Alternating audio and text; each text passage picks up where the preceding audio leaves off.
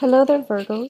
So, first of all, just bear with me. If you start listening to this, please listen to the end of this video, okay? So, I see two organizations. One organization has a very, very charismatic leader.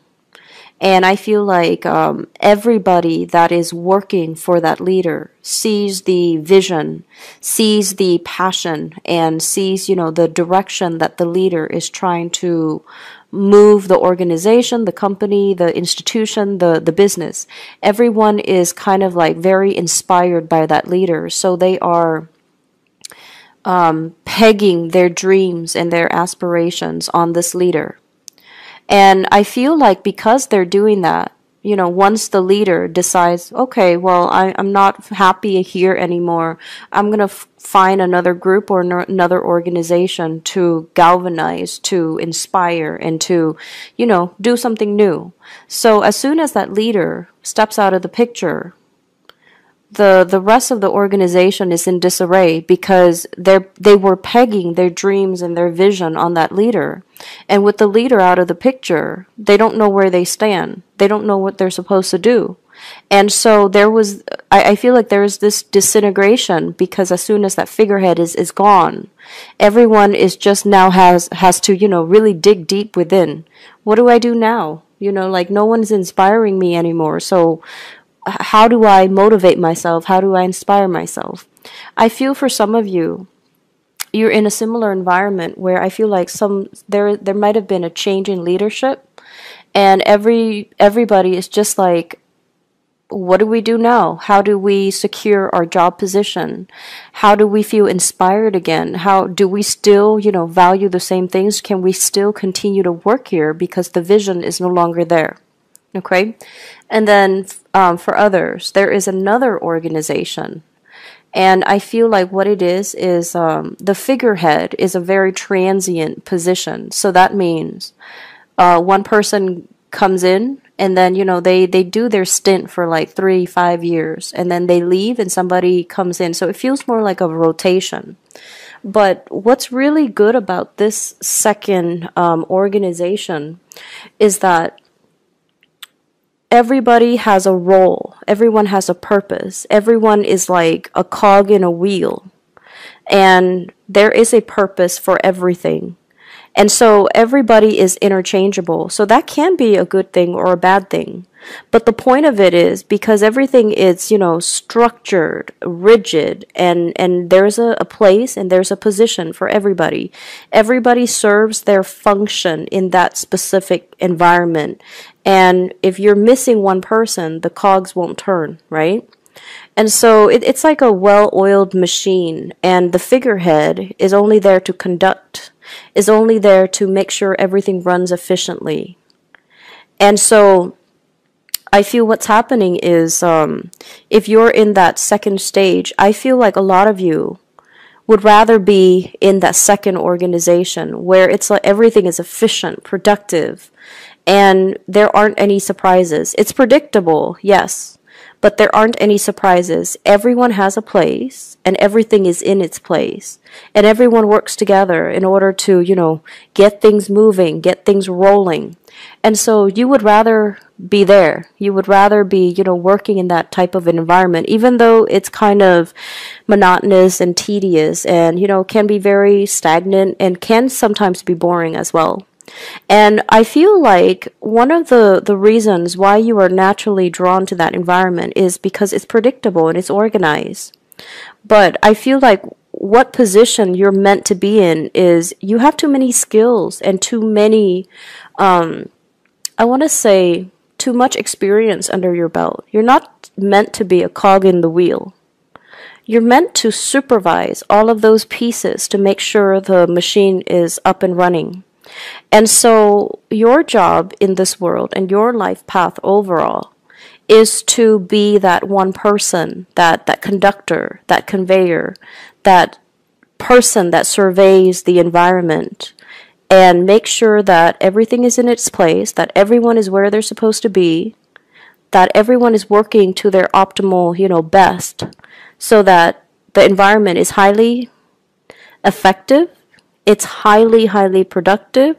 It's run like a well-oiled machine. You're meant to be a conductor so that you can whip everything into shape and you can, fill in all those inefficiencies so that everything runs well. So I bring up these two ideas is because I feel like in the past you were pegging your dreams, your aspirations on somebody else. And I feel for some of you, it was mainly, having expectations from family, from your social environment, wanting to succeed. And I feel like success for you was never just accumulating a lot of money.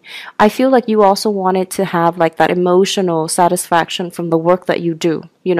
Either getting very positive reception for the work or a job well done, or doing a job where you feel like, yes, I want to make money, but on the other hand, I do want to help other people as well. So I feel like you went into it kind of like, on the sidelines, wanting to make money, wanting to help others as well. And I feel like you're at a point right now where you really want to think about which organization you want to be in. Because I feel like for the past few years, a lot of you have come into the first organization where there was, that really passionate, charismatic leader. But everybody else, they lose that vision. They come in very, very passionate, very enthusiastic to get a work done. They believed in the vision. But over time, I feel like the work itself really dampened their energy, really brought them down on a very deep, vibrational, spiritual, dense space. And so they lose their passion for the work. They lose their reason to be. And I feel some of you are like that right now in your current work environment, and you're looking further afield, you're looking out there, and you're looking for more opportunities. And so I really want you to think about, in terms of the latter organization, where things are run very efficiently because you are at the helm. So I feel that for your next move, try to be at the helm. Try to be the person that oversees things, because if it's going to be done right, you need to be the one in charge, okay? The other message that I feel coming through is they mention a property that is depreciating in value.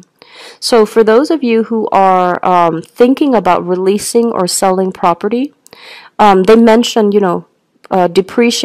depreciating in value by the March 2018 timeframe.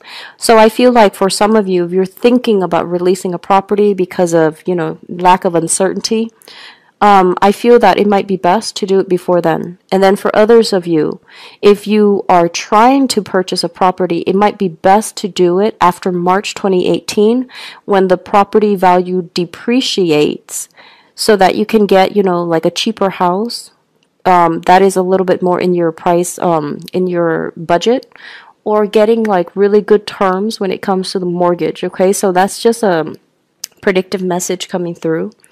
I do feel overall there are a little bit of travel restrictions that are coming through for the next 2 weeks. Be very, very careful when it comes to travel logistics. It is Mercury in retrograde, so I'm not surprised to see this, but I feel like for you guys, especially with Mercury being your ruler, just make sure that you have a backup plan, have a contingency plan, and especially like anticipate anticipate the delay. So that means bring a book, bring your laptop, kill time some other way so that you're not frustrated waiting for things to speed up, okay? I feel overall in your relationship sector, things are looking very, very good. I feel like both parties are chipping in order to, really stabilize a relationship. And I do feel you and another person, you're like either a business partner or somebody that you are romantically linked up with. I feel like you are joining your bank accounts together as well. So I feel like this big pool that two people are drawing from, this at a distance. So they could be overseas or they could be out of state, but I feel that's coming through. The last thing that I want to end this with is I feel as if some of you're in a field where you communicate to make money, where your words allow you to make money. So that means you might be in a position where a lot of people listen to what you have to say, and they take your guidance and your expertise to heart. So that means you have to be extra careful about how you word things. You have to be extra careful when it comes to using politically correct language, for example, and you have to be extra careful about what you are putting down on paper. You know, like if you're writing, for example, what you're putting down on paper, how long those, the written words, the written messages will be around, because I feel like there is possible room for others to scrutinize you. You know, they might say like, well, you say this now, but 2 years ago when you wrote this article, you did this, you said this.